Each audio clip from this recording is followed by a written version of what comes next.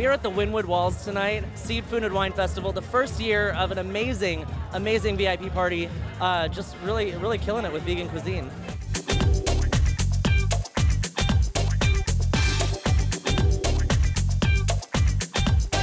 I made a local organic cocktail, so the farm to cocktail kind of scene.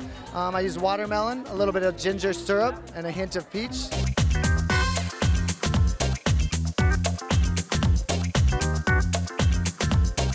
I think a lot of people have that idea that vegetarian cuisine is like bland and steamed, and I think that's up to us as chefs to really present vegetarian cuisine in an exciting light where people really forget that there's not meat in it.